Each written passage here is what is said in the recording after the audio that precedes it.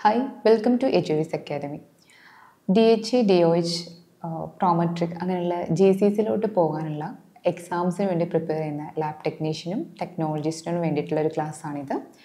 അപ്പോൾ നമ്മൾ എജുവിസിൻ്റെ ആപ്ലിക്കേഷനിൽ കൂടെ ഇങ്ങനെയുള്ള എക്സാംസിന് വേണ്ടിയിട്ടുള്ള കോച്ചിങ് കൊടുക്കുന്നുണ്ട്.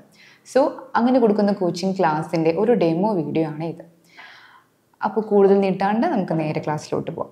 സോ ഞാനിപ്പോൾ ഇവിടെ ഡിസ്കസ് ചെയ്യാൻ പോകുന്ന ടോപ്പിക്ക് ഗ്ലാൻസ്മാൻ ത്രോംബോസ്തനി ആണ്. It is A coagulation disease. നമുക്ക് പ്ലേറ്റ്ലെറ്റിൽ ഉണ്ടാകുന്ന കുറച്ച് ഇഷ്യൂസ് കാരണം, പ്ലേറ്റ്ലെറ്റിൻ്റെ ഒരു ഡെഫിഷ്യൻസി കാരണം ഉണ്ടാകുന്ന ഒരു ഡിസീസാണ് ഗ്ലാൻസ്മാൻ ത്രോംബോസ്തനിയ. അപ്പോൾ അതിനെക്കുറിച്ച് ഡീറ്റെയിൽ ആയിട്ട് നമുക്ക് നോക്കാം. So it is A qualitative platelet disorder. Qualitative platelet disorder എന്ന് പറയുമെങ്കിൽ നമുക്ക് പ്ലേറ്റ്ലെറ്റ് ഡിസോർഡേഴ്സിനെ ക്വാളിറ്റേറ്റീവ് എന്നും ക്വാണ്ടിറ്റേറ്റീവ് എന്ന് പറയാറുണ്ട്. അപ്പോൾ ക്വാളിറ്റേറ്റീവ് എന്ന് പറയുമ്പോൾ ആ പ്ലേറ്റ്ലെറ്റിൻ്റെ ക്വാളിറ്റിക്കുള്ളൊരു ഇഷ്യൂ കാരണമാണ് ഈ ഒരു ഡിസീസ് ഉണ്ടാകുന്നത്. It is A autosomal recessive ഡിസീസാണ്. Mostly ഫീമെയിൽസിലാണ് ഇത് കാണാറുള്ളത്. And in this disease there is A deficiency or defect in the surface receptor glycoprotein 2A3B. Glycoprotein 2A3B എന്ന് പറയുന്ന ആ ഒരു ഈ രണ്ട് ഗ്ലൈക്കോപ്രോട്ടീൻസിൻ്റെ ഡിക്രീസ്ഡ് എമൗണ്ട് അല്ലെങ്കിൽ ഡെഫിഷ്യൻസി കാരണമാണ് ഈ ഒരു ഡിസീസ് ഉണ്ടാകുന്നത്. സോ ഈ ഗ്ലൈക്കോപ്രോട്ടീൻ 2A3B എന്ന് പറയുന്നത് it's play A major role in the platelet അഗ്രിഗേഷനും അതേപോലെ തന്നെ ഫൈബ്രിൻ ലിങ്കേജിൻ്റെ ഫോർമേഷനും ഒരുപാട് ഇമ്പോർട്ടൻസ് വരുന്ന അല്ലെങ്കിൽ ഒരു മേജർ റോള് കൈകാര്യം ചെയ്യുന്ന ഒരു റിസപ്റ്ററാണ് ഈ ഗ്ലൈക്കോപ്രോട്ടീൻ 2A3B എന്ന് പറയുന്നത്. സോ ഇപ്പോൾ നിങ്ങൾ ഈ ഒരു ഫിഗർ നോക്കുകയാണെന്നുണ്ടെങ്കിൽ നിങ്ങൾക്ക് കറക്റ്റായിട്ട് മനസ്സിലാവും. അതായത് ഒരു റെസ്റ്റിംഗ് പ്ലേറ്റ്ലെറ്റിൽ ഈ ഗ്ലൈക്കോപ്രോട്ടീൻ 2A3A എന്ന് പറയുന്നത് ഇങ്ങനെ റെസ്റ്റിംഗ് ഫോമിൽ തന്നെ ആയിരിക്കും. വെൻസ് ഇറ്റ് ഈസ് ആക്ടിവേറ്റഡ്, ഈ ഒരു പ്ലേറ്റ്ലെറ്റ് എപ്പോഴാണ് ആക്ടിവേറ്റ് ചെയ്യുന്നത് ആ സമയത്ത് ഇതും ആക്ടിവേറ്റ് ആവും. And that will link to the fibrinogen. And അങ്ങനെ എന്താവുന്നു, ഈ ഒരു അഗ്രിഗേഷനെ ഇത് ഹെൽപ്പ് ചെയ്യുന്നു. ഇങ്ങനെയാണ് ഈ പ്ലേറ്റ്ലെറ്റ്സ് നമുക്ക് അഗ്രിഗേറ്റ് ചെയ്ത് പോകുന്നത്. സോ ഇങ്ങനെ ഈ ഒരു ഗ്ലൈക്കോപ്രോട്ടീൻ 2A3Bയുടെ ഡിഫക്റ്റ് കാരണം നമുക്ക് എന്തൊക്കെ ഇഷ്യൂസ് ആയിരിക്കും ഉണ്ടാവുക? മെയിനായിട്ട് ഈ അഗ്രിഗേഷനിൽ ഇഷ്യൂസ് വരും. ആൻഡ് ഓൾസോ സബ്സീക്വൻറ്റ് ബ്ലീഡിങ്ങിൻ്റെ സ്റ്റോപ്പിങ്ങും നിൽക്കും. സോ ഈ ഗ്ലാൻസ്മാൻ ത്രോംബോസ്തനിയ എന്ന് പറയുമ്പോൾ അപ്പോൾ നിങ്ങൾക്കിത് മനസ്സിലാവും, ഇതൊരു ബ്ലീഡിങ് ഡിസോർഡറാണ് അല്ലേ? സോ ഈ ഗ്ലാൻസ്മാൻ ത്രോംബോസ്തനിയ നമുക്ക് 3 ടൈപ്പായിട്ടാണ് കാറ്റഗറൈസ് ചെയ്യുന്നത്. ഇത് കാറ്റഗറൈസ് ചെയ്യുന്നത് എങ്ങനെയാണെന്ന് പറഞ്ഞു വെച്ച് കഴിഞ്ഞാൽ ഈ ഗ്ലൈക്കോപ്രോട്ടീൻ 2A3Bയുടെ എമൗണ്ട് ഓഫ് അത് എത്രത്തോളം കുറവാണ് അല്ലെങ്കിൽ അതിൻ്റെ ആ ഒരു ഡിഫക്റ്റ് എത്രത്തോളം ഉണ്ട് എന്നുള്ളതിനെ ബേസ് ചെയ്തിട്ടാണ് നമ്മൾ ഈ ക്ലാസിഫിക്കേഷൻ വരുന്നത്. സോ ഈ ഒരു ക്ലാസിഫിക്കേഷൻ പ്രകാരം നമ്മുടെ ടൈപ്പ് 1 എന്ന് പറയുകയാണെങ്കിൽ അതാണ് ഏറ്റവും സിവിയർ ആയിട്ടുള്ളത്. ഇവിടെ ലെസ് ദാൻ 5% പ്ലേറ്റ്ലെറ്റ്സ് മാത്രമാണ് നോർമൽ ആയിട്ടുള്ളത്, അല്ലെങ്കിൽ ലെസ് ദാൻ 5% ആണ് ഗ്ലൈക്കോപ്രോട്ടീൻസ് പ്രസന്റ് ആയിട്ടുള്ളത്. ദെൻ ടൈപ്പ് 2 എന്ന് പറയുമ്പോൾ it is between 5 to 20%, 5% to 20% glycoprotein 2A3B ഇവരുടെ ബോഡിയിൽ പ്രസന്റ് ആയിരിക്കും. ആൻഡ് ടൈപ്പ് 3 എന്ന് പറയുകയാണെങ്കിൽ ഇറ്റ് ഈസ് ലീസ്റ്റ് സിവിയർ ആയിട്ടുള്ള കേസാണ്. ഇവിടെ നമുക്ക് 50% നോർമൽ ആയിട്ട് തന്നെ ഇത് കാണാൻ പറ്റും. സോ ഇവിടെ മെയിനായിട്ട് ഇഷ്യൂസ് ഉണ്ടാവുക അതിൻ്റെ ആ ഒരു ഡിഫക്റ്റ് ആയിരിക്കും. അതിന് ഡിക്രീസ്ഡ് എമൗണ്ട് അല്ല, ഇതിൻ്റെ ഡിഫക്റ്റ് ആയിരിക്കും മെയിനായിട്ട് ഉണ്ടാവുക. ഈ ഫോംഡ് ആയിട്ടുള്ള ഗ്ലൈക്കോപ്രോട്ടീന് എന്തെങ്കിലും ഒരു ഡിഫക്റ്റ് ഉണ്ടാവും. സോ ഇവിടെ അഗ്രിഗേഷനിലായിരിക്കും മോസ്റ്റ്ലി പ്രോബ്ലംസ് ഉണ്ടാവുന്നത് കേട്ടോ. അപ്പോൾ 3 ടൈപ്പാണുള്ളത്: ടൈപ്പ് 1, ടൈപ്പ് 2, ടൈപ്പ് 3. ടൈപ്പ് 1 5% കാണും, ടൈപ്പ് 2 20% വരെ കാണും, ടൈപ്പ് 3 50% വരെ നോർമലായിട്ട് കാണാൻ പറ്റും. സോ ഗ്ലാൻസ്മാൻ ത്രോംബോസ്തനിയയുടെ സിംറ്റംസ് നോക്കാം. സിംറ്റംസ് വരുമ്പോൾ പൾപ്യൂറ, മെനോറേജിയ എന്നൊക്കെ പറയുമ്പോൾ നമുക്കൊരു ഫസ്റ്റ് മെൻസ്ട്രൽ ബ്ലീഡിങ്ങിൽ തന്നെ ഹെവി ബ്ലീഡിങ് ആയിരിക്കും. മോസ്റ്റ്ലി സ്റ്റോപ്ഡ് ആവാത്ത പോലെ ബ്ലീഡിങ് ഉണ്ടാകും. Then mucosal bleeding, then brain hemorrhage, epistaxis, gingival bleeding, gastrointestinal bleeding, postpartum bleeding, increased bleeding, post operations ഒക്കെ ബ്ലീഡിങ് ഇൻക്രീസ്ഡ് ആയിരിക്കും. മോസ്റ്റ്ലി ഇതിൽ പറയുന്ന ഒരു സിംറ്റം എന്ന് പറയുന്നത് ബ്ലീഡിങ് ഇൻ കേസ് ഉണ്ടായി കഴിഞ്ഞാൽ അത് സ്റ്റോപ്പ് ആവാത്ത കണ്ടീഷൻസ്. മെയിനായിട്ട് കൂടുതലായിട്ടും വരുന്നതാണ് ഒന്ന് മെനോറേജിയ, ദെൻ ഈ ഒരു epistaxis and also mucosal bleeding അല്ലെങ്കിൽ ഗം ബ്ലീഡിങ്. ഇപ്പോൾ കുട്ടികൾക്ക് പല്ല് പോയി കഴിഞ്ഞ് കഴിഞ്ഞാൽ പിന്നെ ബ്ലീഡിങ് സ്റ്റോപ്പ് ആവാത്ത കണ്ടീഷൻ, അതുപോലെ തന്നെ മൂക്കിൽ കൂടി ബ്ലഡ് വരുന്ന കണ്ടീഷൻ, ഇതൊക്കെയാണ് ഇതിൻ്റെ ഒരു സിംറ്റമായിട്ട് വരാറ്. അപ്പോൾ നമുക്കൊരു ക്വസ്റ്റ്യൻ വരുമ്പോൾ ഒരു ഇൻഫെക്ഷൻ ആയിട്ട് അല്ലെങ്കിൽ ഒരു ബ്ലീഡിങ് സ്റ്റോപ്പ് ആകാതെ വരുന്ന കുട്ടികൾ അങ്ങനെയൊക്കെ ആയിട്ടായിരിക്കും മോസ്റ്റ്ലി ഇതിൻ്റെ ഒരു സിനാരിയോ വരുന്നത്. ഇനി ഇൻഫാൻസ് ആണെന്നുണ്ടെങ്കിൽ, ചെറിയ കുട്ടികളാണെന്നുണ്ടെങ്കിൽ ല്യൂക്കോസൈറ്റോസിസ് ഉണ്ടാവും, delayed separation of umbilical code, പൾപ്യൂറ, spontaneous bruises, മ്യൂക്കോക്യൂട്ടേനിയസ് bleeding. അപ്പോൾ മ്യൂക്കോക്യൂട്ടേനിയസ് ബ്ലീഡിങ് ആണ് ഏറ്റവും കൂടുതലായിട്ട് ഇതിൻ്റെ ഒരു സിംറ്റമായിട്ട് വരാറുള്ളത് കേട്ടോ.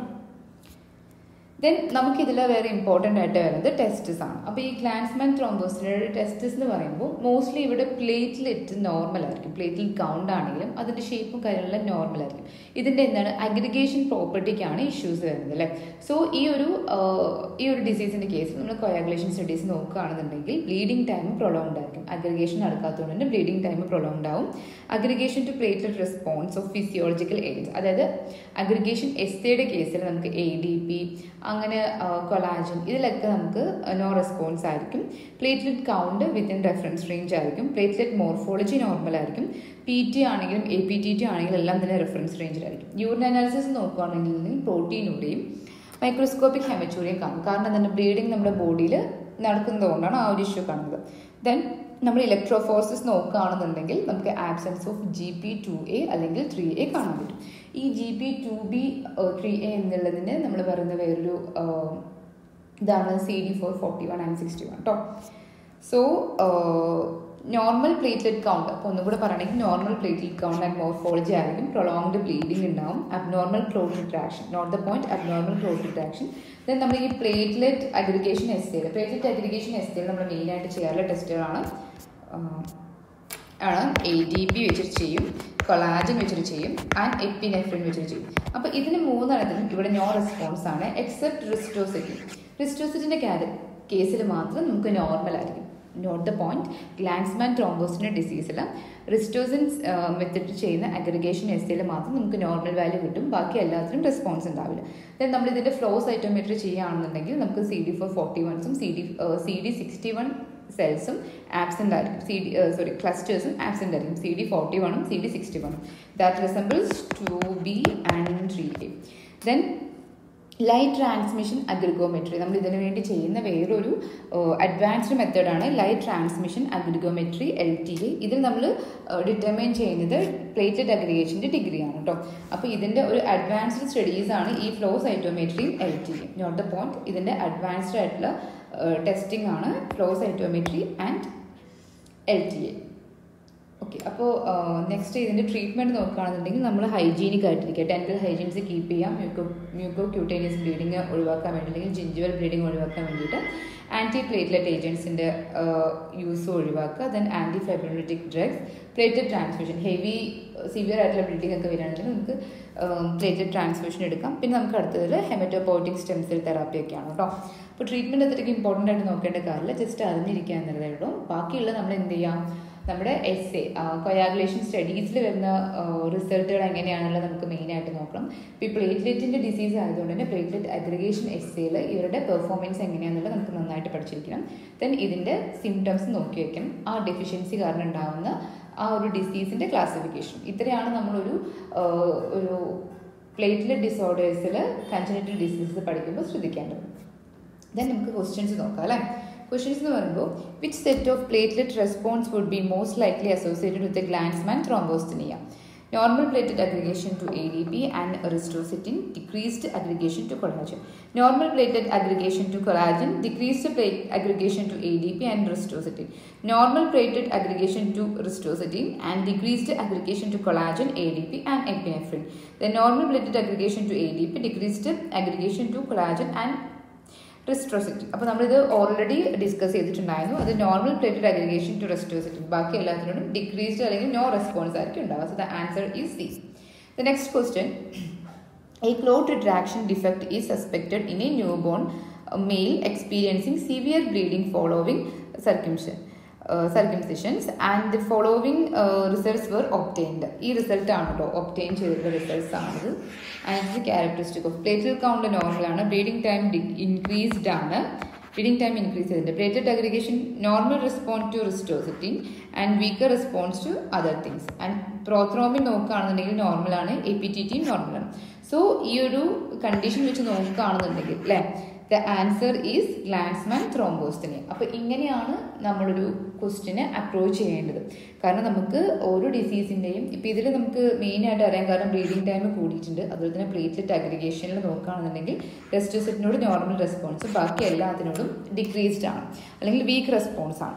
അപ്പോൾ ഇതുകൊണ്ടാണ് നമ്മൾ എന്തിനോട് പിന്നെ APTT PT എല്ലാം തന്നെ നോർമലാണ്. അപ്പോൾ ഇതുകൊണ്ടാണ് നമ്മൾ ഏതൊരു ഡിസീസാണ് ഗ്ലാൻസ്മാൻ ആണെന്നുള്ളത് നമ്മൾ ആ ഒരു ഡിസീസിലോട്ട് എത്തിയത്. സോ ഈ ഒരു രീതിയിൽ വേണം നമ്മൾ ക്വസ്റ്റ്യൻസ് ആൻസർ ചെയ്ത് പഠിക്കാൻ. അപ്പോൾ ഇതുപോലുള്ള ക്വസ്റ്റ്യൻ ആൻസേഴ്സും ഇതുപോലുള്ള ക്ലാസ്സസുമാണ് നമ്മൾ ആപ്ലിക്കേഷൻ ത്രൂ പ്രൊവൈഡ് ചെയ്യുന്നത്. സോ അതിൻ്റെ ബാക്കി ഡീറ്റെയിൽസ് അറിയാൻ താഴെ കാണുന്ന നമ്പറിൽ കോൺടാക്ട് ചെയ്യാം. അപ്പോൾ ഈ ക്ലാസ് സബ്സ്ക്രൈബ് ചെയ്യാം. Okay, thank you.